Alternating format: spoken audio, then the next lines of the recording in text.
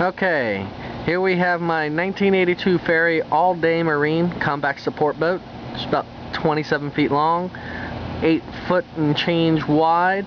You can see that there is a new custom built trailer specifically for this boat that will be included with the auction. Triple axle, very good condition. Brakes are still definitely good. It's only a couple years old. There's a little bit of a ding here on this one side that you can see. That's why I started on this side. Maybe it could use a little bit of a paint job, but structurally this boat is definitely sound. Definitely runs very well. Check out the other two videos on the port and the starboard engines. Both of them are cold start, so you can see the exhaust and the bilge pumps. You can see the capstan right here. Both of the engines. The transmissions are right below here. They're Borg Warner transmissions. Both of those motors in there are Ford Sabre 212 horsepower turbo diesels. They are now under the Perkins company for parts, so you can still definitely get those, but they are running perfect. You can see the helm up front here. Everything's in good condition up there.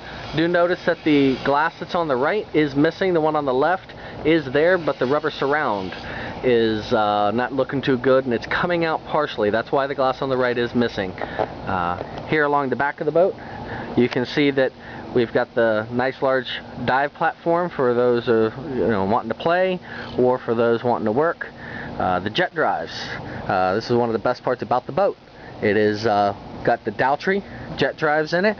You can put the camera inside here, and we'll be able to take a look, get you a nice look at those jet drives. Get a good look at that one. Both of them do work and spin. And we'll look at the second one here. This is the starboard jet drive. See if we can get it to light up correctly for you. There you go.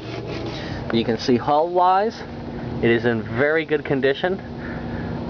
Nice and straight keel there, all the way down, and the trailer itself, very good condition. Let's take a look down this side of the boat here. There's a shot of the triple axle.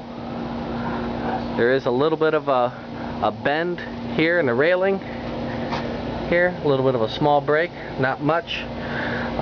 Here right below the starboard exhaust port, I don't know if that's standard or not, but it is something that stands out just a little bit.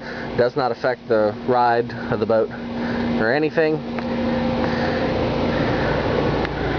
See if we can get a better, wider shot for you here. So definitely bit away. The aluminum itself is definitely worth a lot. The motors themselves are worth a lot too, but it's ready to go. You will need a heavy truck to pull it.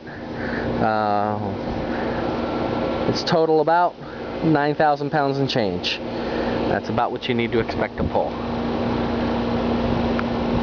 Happy bidding.